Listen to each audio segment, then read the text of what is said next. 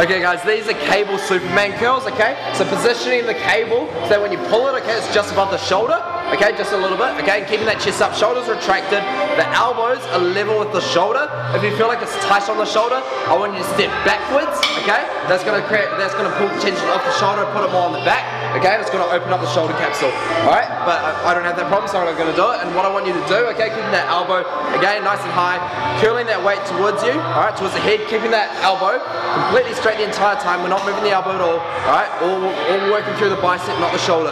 And we're curling up, okay? Try to relax that shoulder as much as possible by drawing your chest up and coming down, okay? Keeping that pinky twisting inward, okay? So that's getting some inward rotation there through with the pinky. We're controlling that weight down, okay? It's quite a light exercise, so you're gonna pick a light weight.